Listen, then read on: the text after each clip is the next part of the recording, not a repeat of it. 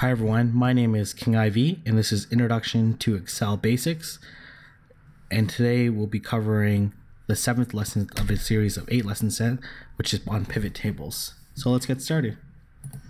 So hopefully everyone has the Excel Basics datasheet Excel open, and I'll provide a link in the description below.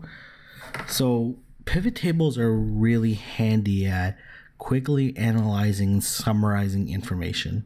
So let's just get to it, and you'll see the benefits of doing pivot tables really quickly. They're really quick at getting the answers very quickly, obviously. So what we want to do is go to the Insert tab, and we want to go to Pivot Table. And then what it's going to do is it's going to auto select all the columns until it reaches a blank column, and then all the rows within the data set. And then you have a couple options. You can go to New Worksheet, use an existing worksheet. I usually always click New Worksheet just because you'll see in a moment why. So it's going to bring it to a new worksheet called Sheet 1. If you already have a Sheet 1, it's going to be Sheet 2, etc., etc. So, for example, if I wanted to know, and there's four categories: filters, columns, rows, values.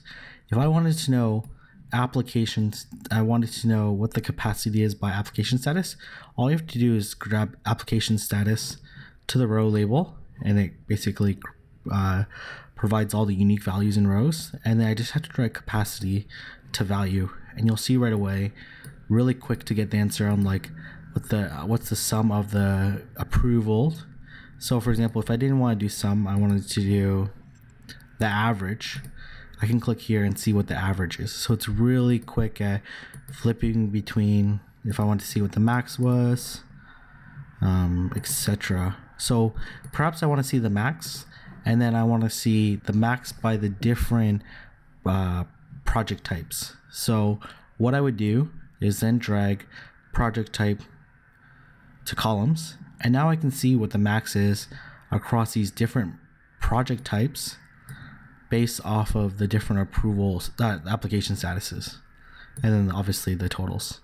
So a really quick and easy way of understanding how the information flows and how to get summarized answers to that. Say for example, let's start over again. Let's say application status. I want to go location, and I wanted all the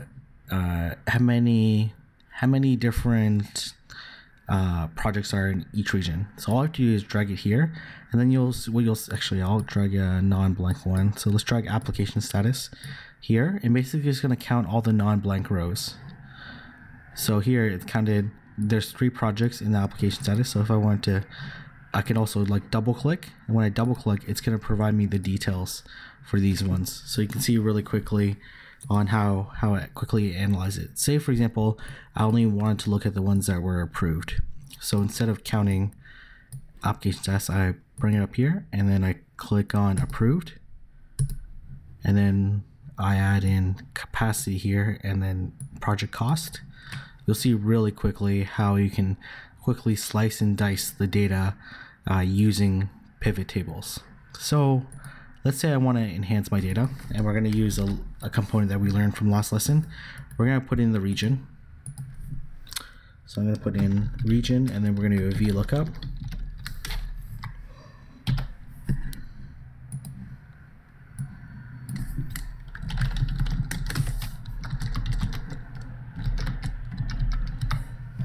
And if I go back to sheet 1, you'll see that region isn't on here.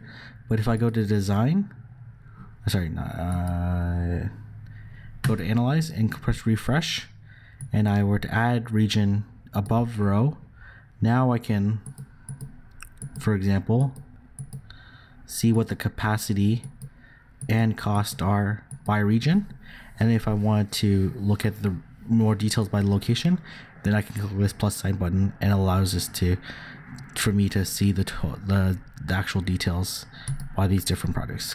So pivot tables, super critical at analyzing data and really getting the answer really quickly. So hopefully that was helpful, and I will speak to you soon. Thank you. Have a good day.